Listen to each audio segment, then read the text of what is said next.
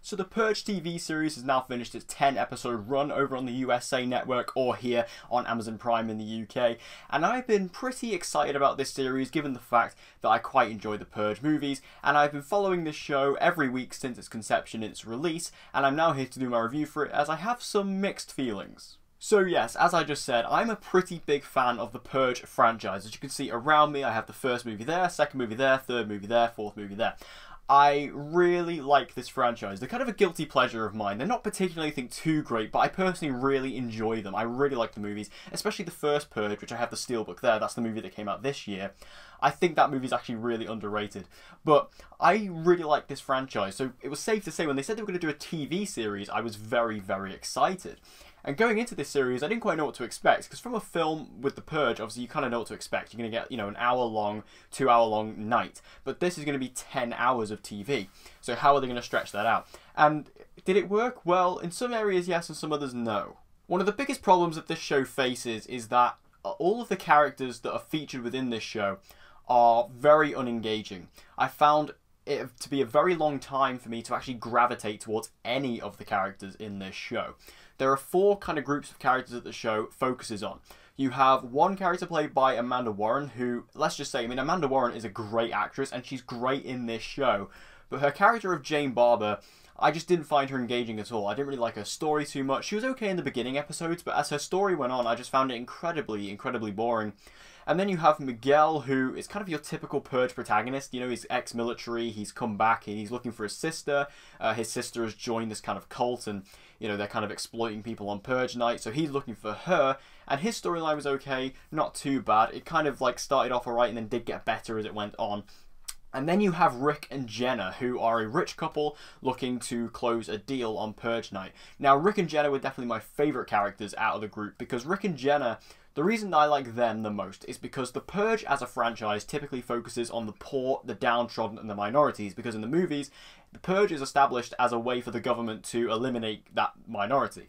So you never really get to see the rich in the Purge, because they're normally pretty well protected. But what I like about the series is that it did show these characters, these rich people, and how they were dealing with the Purge, and what they did on Purge night, how they got on with it, and what they were doing, and how they truly felt about it. And I like that. That was something a bit fresh, again, as a Purge fan, to see. I quite enjoyed seeing how the rich were dealing with it, and again, I like their characters. And then, in particular, even though they were my favourites to begin with, they really grew on me by the end, and I actually really like these characters by the end. Especially when they bring in Lily Simmons as Lila. She's also fantastic in this. I love Lily Simmons from another show, and she's brilliant in this, and I think that their storyline was easily the most engaging out of them all. Also, it's a bit strange because all of these storylines for all these different characters are completely separate. Like I say, you've got Jane, and then you've got Miguel and Penelope and their storyline and the characters involved with that, and then you've got Rick and Jenna. But in the last couple of episodes, and you get to see how they tie all these characters together, which I didn't know if they were going to do or not. I wasn't quite sure if they were going to tie them together, but they do. They tie all their storylines together, and I have to say, it was actually done really well, because there's this character who shows up about halfway through, you're not quite sure who he is, but he's actually the connective tissue for all of these characters.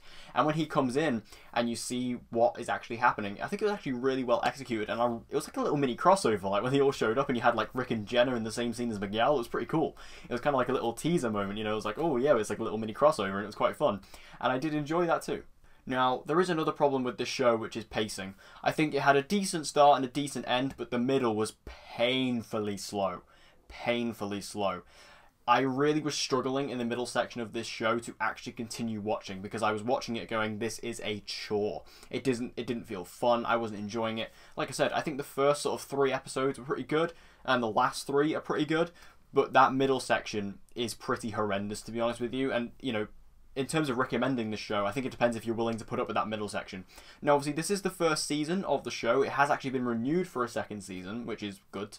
I wasn't actually excited for a second season, but after finishing it, and like I say, those last few episodes actually bringing it home, I actually am interested to see where they go with Season 2, but I'll talk about Season 2 later on. I was kind of worried about Season 2 because that middle section was so boring for me.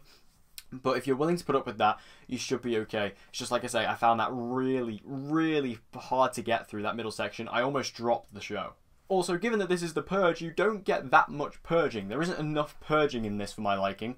I think that they could have done a bit more on the streets, because obviously it really does focus on the characters, and I think that's fine, but you should have actually established the Purge in of itself. And I guess you could argue that obviously, well, we don't need to establish the Purge. This is a franchise. We've had 4 movies at this point, which is true, but I think, you know, the reason why people are watching this is so we can see the Purge. That's why we watch these things. So I think we could have a bit more of that, a bit more of the masks, because I love the masks in the Purge. The mask is some of my favourite things in the Purge because it's so aesthetically pleasing for me. That's where a lot of the horror elements come from the Purge, are the masks, and you do get a few cool ones, but again, you don't see it that often because the Purge itself isn't really focused on. So for season 2, I would definitely like to see a lot more focus on the Purge itself. Maybe take the route that the Purge Anarchy took and maybe set one character storylines on the streets. I think that'd be a lot more entertaining because I'd like to see a lot more of the mask design because I think that's so entertaining.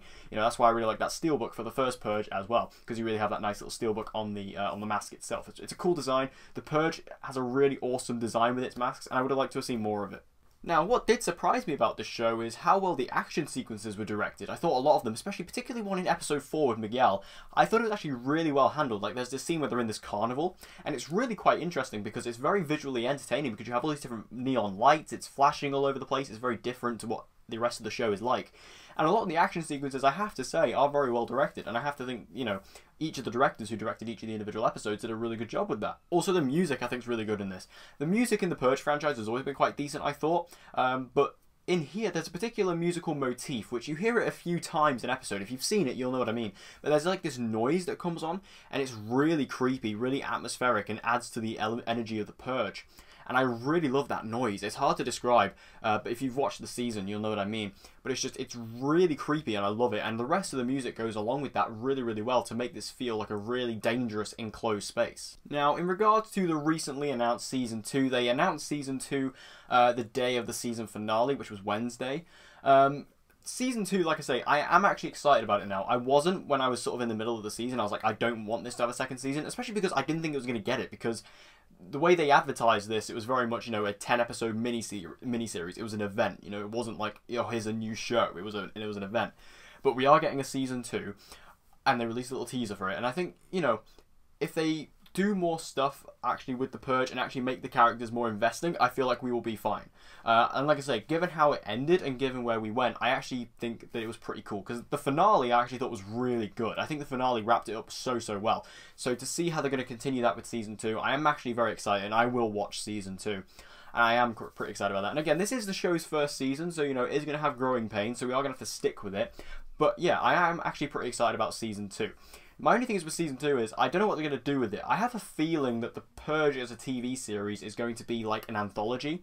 It's not going to necessarily focus on the same characters. I don't think we're going to focus on the same characters next season as we did this season. I think it's going to completely be like an anthology thing, where we're going to see different characters, different aspects on The Purge. We're going to see new people we haven't seen before, new actors can come in, and we can do a bit of that. We may get 1 or 2.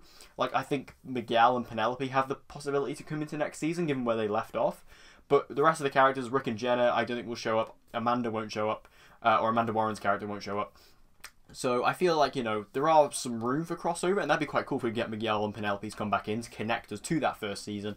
But I very much believe it'd be a better idea and a more considerable option to go for new characters with Season 2 as part of this kind of anthology series, kind of like what Black Mirror does. Overall, I'm mixed on The Purge. It's an interesting series, you know. Like I say, I love the movies, but I think the series, you know, I definitely think that the series proved that the series is more suited to film than it is for TV, because like I say, the film, it feels more like one night because it's a shorter amount of time, whereas with this it's 10 episodes, so it's 10 hours. It doesn't really, and, you know, spread across 10 weeks, so it doesn't feel very viable as one night, and it's hard to actually keep track of where you are in time with it. Especially because The Purge lasts 12 hours, and obviously you've got 10 hours, so it's hard to actually sort of figure out where you are in terms of the night. You get a rough idea, but not quite as much as you'd like to. But overall, I did enjoy The Purge in most elements. Like I say, I think the first half is strong, the middle half is weak as hell, but then the end is really strong, and that finale really closes it off well. And the fact we are getting a Season 2 does make me optimistic that, you know, USA are a bit more passionate about the show and actually want to see it continue and grow, which I'm happy with. Like I say, I'm a huge fan of the Purge franchise, and if Season 2 can really step up, I'll be very happy with that. I would definitely like to see that. And yeah, I think, you know, this show, is worth your time. If you're interested in it, I'd definitely give it a watch. If you're not interested in it, it may not be for you. I don't think it's going to change your mind on anything in regards to The Purge, but if you are a fan of The Purge and you're interested in this show, I would definitely give it a watch. So did you guys see the Purge TV series? If you did, make sure you tell me all your thoughts about it in the comment section down below. Did you like it? Did you hate it? Let's have a conversation about this. I'm very interested to hear your thoughts on this one in the comment section down below. And as always, guys, if you want to see more movie or TV reviews from me, be sure to subscribe, and I hope to see you guys again in my next video.